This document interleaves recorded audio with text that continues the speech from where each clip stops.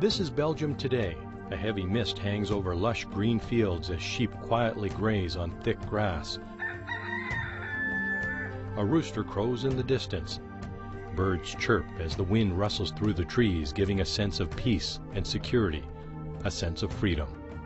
Across the fields, a steeple from an old church draws your eyes to a Belgian community. This tranquil scene is not far from Ypres, a small Flemish market town close to the French border, where the streets are filled with the hustle and bustle of daily activity. Shopkeepers eagerly display their goods. It's a festive atmosphere in the town square, but it hasn't always been. Beneath this reconstructed city, and hidden in surrounding hills and fields, lie the scars of war that cast a dark shadow on the world's soul. Outside this community, and in many European countries, in the mud and the misery, millions died fighting for freedom. Belgians, French, British, Americans, and Canadians, including a large contingent of Aboriginal Canadians, whose restless souls, it's believed, are still lying in wait, hoping to someday return home.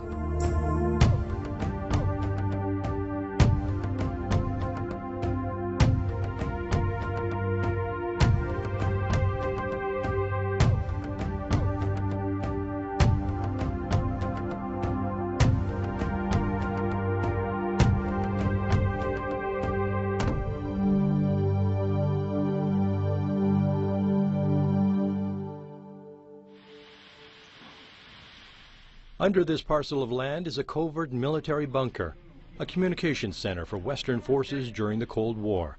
For decades, its existence was a state secret. Now, with the end of the Cold War, it's been declassified. This seems like the ideal location for a contingent of Aboriginal leaders, Métis, First Nations, and Inuit, to gather to host a spiritual ceremony aimed at calling out to their fallen brothers to encourage their spirits to come home. It's a long time coming. I think many of these discussions that our families have had, and kinship that has taken place, where people have talked about that their brother or uncle or their father or grandfather never came back, to close off this part of their life where one of their loved ones actually never came home after they were willing to sacrifice their life to protect our country. And I think this coming home ceremony is going to find that closure. This is a journey into a new dimension, a spiritual dimension, spawned by a vision delivered on the wings of an eagle to Métis elder Ed Borchard. That vision is about to become reality. But before the journey across a sea of time could begin, the site would need to be carefully prepared.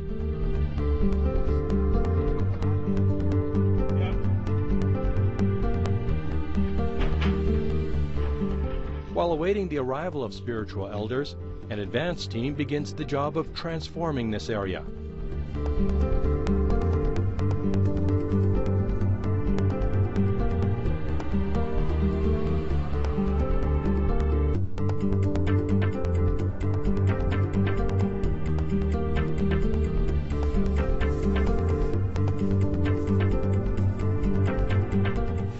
We're going to try to center this off, so we're using our measuring rope that we've been using, and we're just going to start spreading these poles out evenly along the lodge here. The territory is carefully mapped to determine where to build the main tent which will house the sacred ceremony.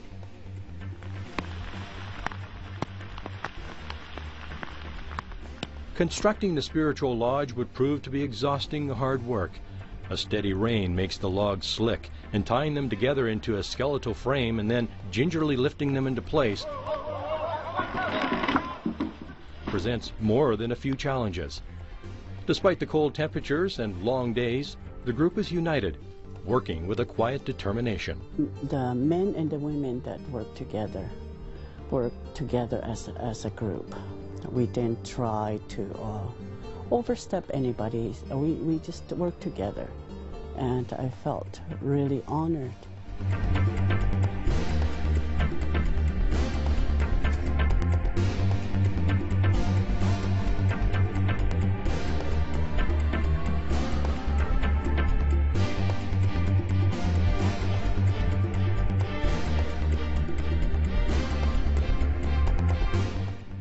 An eagle feather hangs over the site as a sign of power and protection.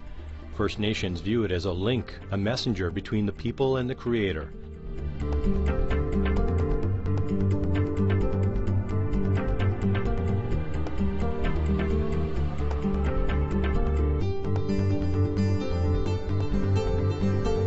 First Nations teepees, also known as the Angel's Jacket, are carefully erected to keep out the wind and the rain. Historically, teepees were used as homes on the Canadian prairies, but today they're mainly used for sacred ceremonies. With the flaps, when you have a fire in there, if you put this flap up and this one down, then the smoke is able to come out and go this way.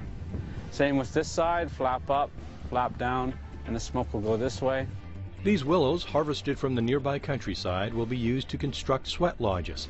Spiritual leaders like Dominic Rankin will gather with others around a fire inside and call out to the spirits of the fallen soldiers. I'm going to be here 10 days maybe, I don't know how many days.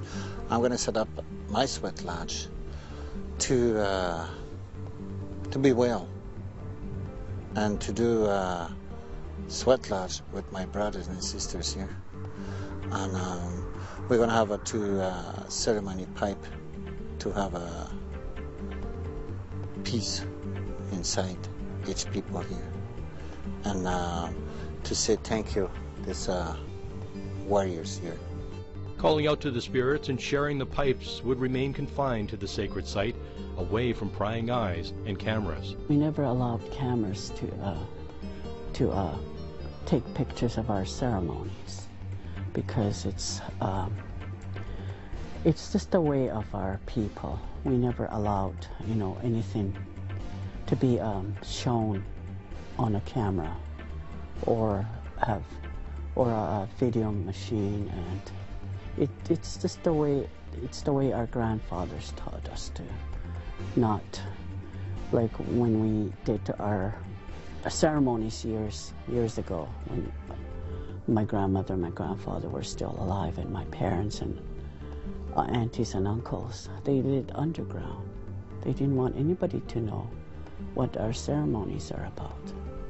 So I'm very honored, still honored, that they're not shown in videos and all that. What the viewers need to understand is that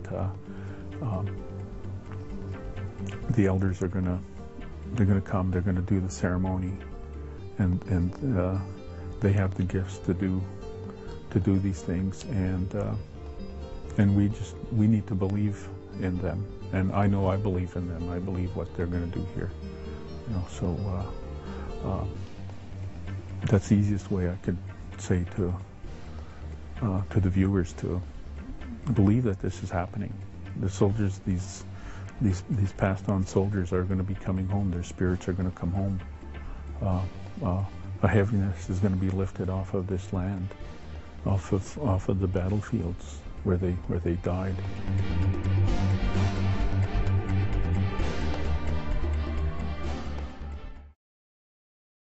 During the First World War, Ypres was destroyed by the Germans. The pillars and the frames of the towers are all that remain of the town's cathedral and main market hall, known as the Cloth Hall. The Belgian community was the scene of some of the worst fighting between 1914 and 1917. By the end of the Great War, more than 31 million soldiers on both sides were either killed or injured, including over 200,000 Canadians. 7,500 First Nations, Inuit, and Métis also served. People in Belgium have long known and very much appreciate the contribution that the Canadian forces made in the First World War and in the Second World War to the liberation of their country. But they're not so aware that within the Canadian forces there was a very significant and important Aboriginal dimension. And I think that having this ceremony here will open their eyes to a whole other dimension of our reality, and that's a very good thing. It will also do the same, I think, for Canadians in Canada, who may not fully understand the very great sacrifices that were made by Aboriginal Canadians. I'm very proud to be a part of this. It's honoring my nation, my Métis nation, and our Métis veterans who came over here and served our country and liberated the Belgian people and a lot of the European people. Just before a group of Belgian school children arrives to learn about Aboriginal culture, the advance team prepares a fire. It'll be a fire similar to this that'll burn around the clock in the sacred lodge, a focal point for the ceremonies that'll begin in a few short days.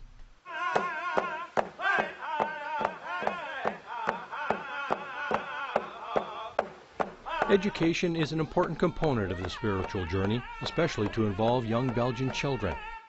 One of the things that's very sacred to us is water.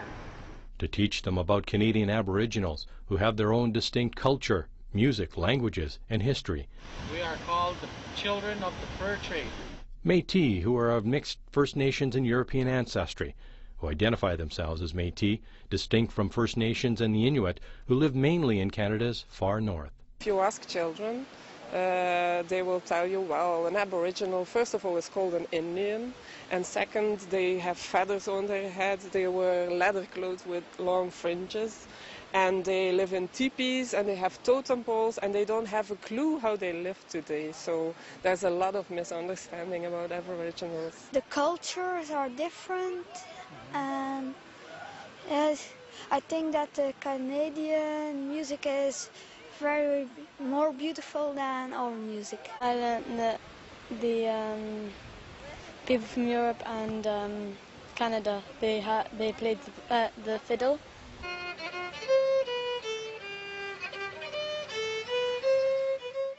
Aboriginal leaders believe young children and animals have a connection to the spirit world because of their innocence.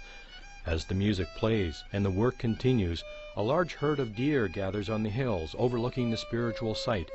It's as though they instinctively know something unique will soon happen here.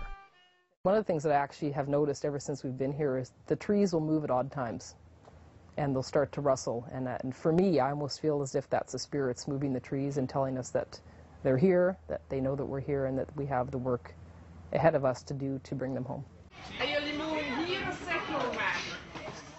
As the finishing touches are put on the site, there's time for one last dance, a round dance led by the heartbeat of a nation. The sounds of a drum, which is commonly associated with native peoples, used in ceremony and social gatherings. Everyone is encouraged to unite by joining hands.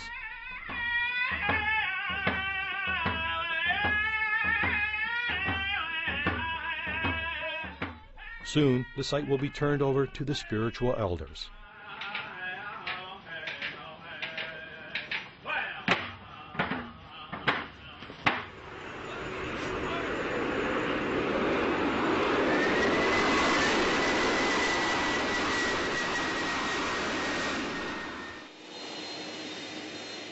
With a new day dawning, a large Canadian military plane taxis along the runway and into position. The advance team eagerly awaits the arrival.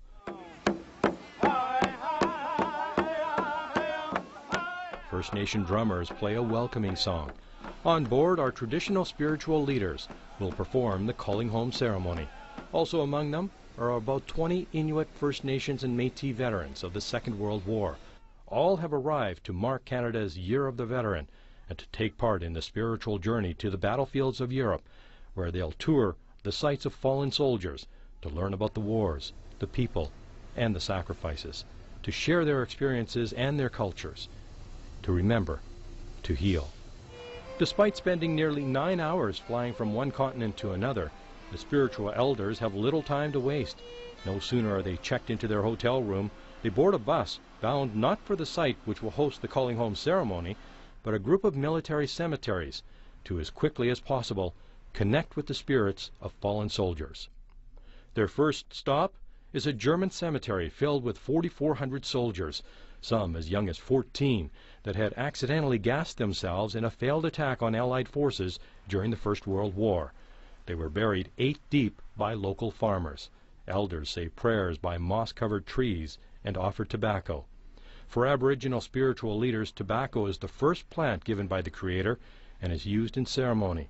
It's one of 4 sacred medicines for prayer, requests, and thanksgiving. I put tobacco too, all over the place where I go. I put tobacco. That's the communication with the Spirit, to say, Miigwech, thank you very much to call me here. Just down the road, St. Julian Memorial marks the site of a valiant stand by 18,000 Canadian troops who withstood the first German gas attacks in 1915.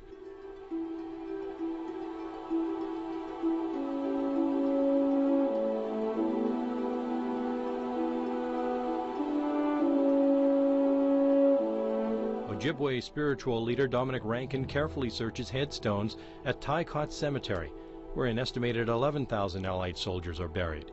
He's on a personal crusade in search of the gravestone that bears the name of a cousin.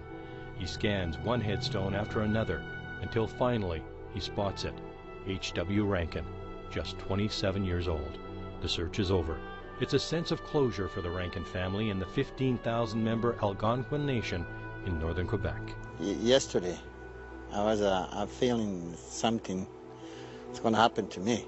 So, and I told my sister, said maybe we're going to find cousin, maybe it's right here. So, for me, I think is my feeling today. I'm very happy. I'm happy to see my family here. And I think is that's why I want to bring over there home the spirit. So I think about two ancestors, my grandfather Rankin family and my dad too. So they all passed. So we are all brothers and sisters now, and some cousins. And I think we have something to say when you go back. It's a spirit. A sense of closure is what many here are searching for, not only for themselves, but for their family and friends back home. Everyone is convinced that's what this spiritual journey will deliver, along with long overdue recognition for Aboriginal warriors. Well, I think especially those people back home, like those that has lost relatives over here, and a lot of them never came home from here, and during World War II, and so it was like something was missing, and it'll be quite the thing to come here to do all these ceremonies, and hopefully that we can take something back with us, and to us it'll be taking the spirits home of the people that are laying over here. It's not just our Aboriginal soldiers that are going to come home. It's all the soldiers. You know, the elders are going to feel all that pain, and they're going to do what they can to send every soldier home to their countries, to their families. You know, those young boys that died from Germany, you know, send them home to their families. You know, and yeah, they're all going to go home. I have no doubt. The spiritual site is now ready, but because we're not allowed to tape the ceremonies, we make our way up to Hill 62, site of the first battle in history near Ypres that was fought under the Canadian flag. An important vantage point lost to the Germans and then regained on June 13, 1916 by a determined Canadian contingent, but not before mounting losses of 8,400 brave souls on that single day, trying to stop the fierce German offensive from capturing the last few square kilometers of Belgian territory. This is one of several cultural memorial ceremonies of remembrance that will be held during the next few days.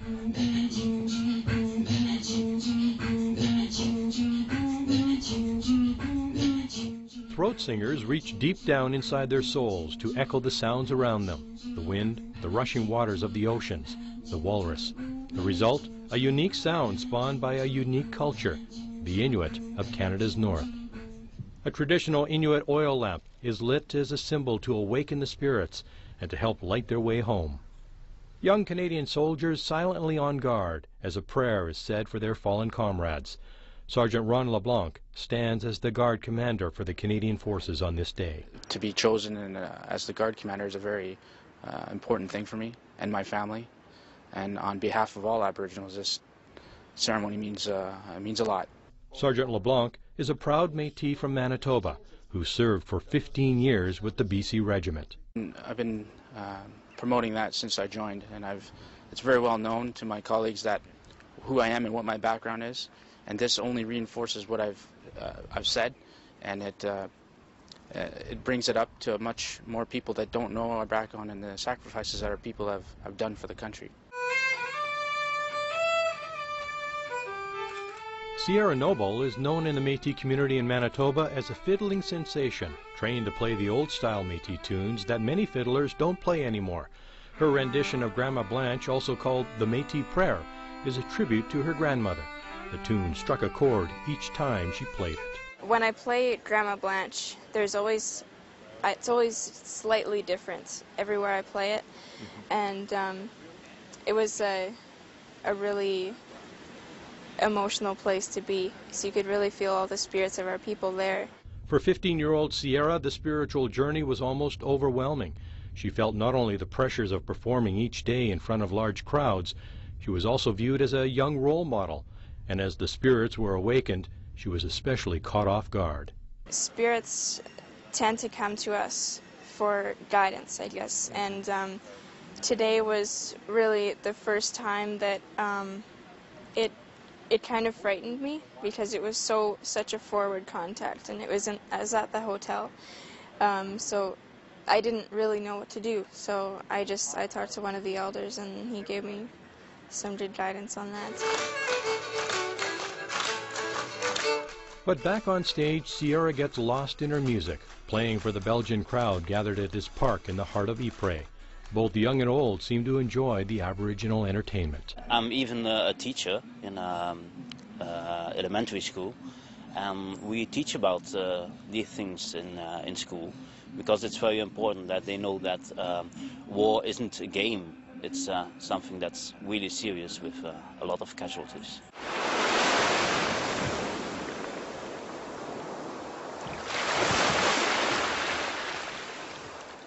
At Juno Beach, the arrival of Canadian Governor-General Michaëlle Jean on her first official international visit. She joined Aboriginal youth in walking along Juno Beach, offering words of encouragement and urging them to listen to elders and veterans, and to take what they hear from the spiritual journey to tell others when they return home to Canadian soil. Her Excellency is a marvelous woman. She's been open to the youth and the veterans since she's been around, and what we discussed with her was about how she'd always stand by us. She specifically said to us that she'd always be there for us. I've experienced how important it is to be a Canadian person and to be an Aboriginal person, because of the sacrifices made by our veterans and our fallen warriors. With the sun barely rising, Canadian troops, flanked by British forces to the left, American troops to the right, came storming ashore here on Juno Beach, June 6, 1944. This house was the first to be liberated as the Queen's own rifles came ashore. But in their cause, nearly 100 died moments into the battle.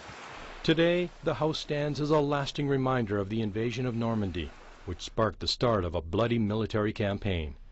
A few kilometers from Juno Beach, more than 2,000 Canadians lie at Béni-Sémère. Among them, at least 33 Aboriginal soldiers. It's said healing comes when you're able to acknowledge grief and losses. Howard Anderson left Gordon's Indian Reserve in Saskatchewan at the tender age of 16 to join the Army. For me, the Army taught me a lot of how to make a living and make it worthwhile to live. You know, I learned more from the Army than I did from going 9 years to residential school. Anderson and a relative from the Gordon Reserve, Kenneth Pratt, were both aged 20 when they hit Juno Beach together on D-Day. Pratt didn't make it. This is Anderson's third visit to Béni-Sémère to search for his cousin's gravesite. K.W. Pratt, there he is. So that's what he bought, the Winnipeg Rifles. Oh my golly. His mother was my sister. Yeah, Dad. Yeah, Gordon's Indian Reserve. We've been watching and trying to find it, because they weren't sure where it was themselves, you know. Private Leo Goulet, a Métis veteran from Alberta, walks quietly along Juno Beach. His mind flashes back to the bombs, the heavy machine gun fire, the panic, the fallen. When I look at that beach there, I always think about the ones that were laying there that never made it back. The memories remain strong more than 60 years after he landed here as an infantryman with the Royal Winnipeg Rifles B Company. Well, I just feel like I don't belong here or something. I don't know. It's just something that I never did belong in here in the first place when I landed 61 years ago. But Europeans are happy the Allied forces did arrive. Still, Goulet rarely talks about his wartime experiences, believing few would understand what he went through. He was among the Canadian troops captured merely days after landing on Juno Beach.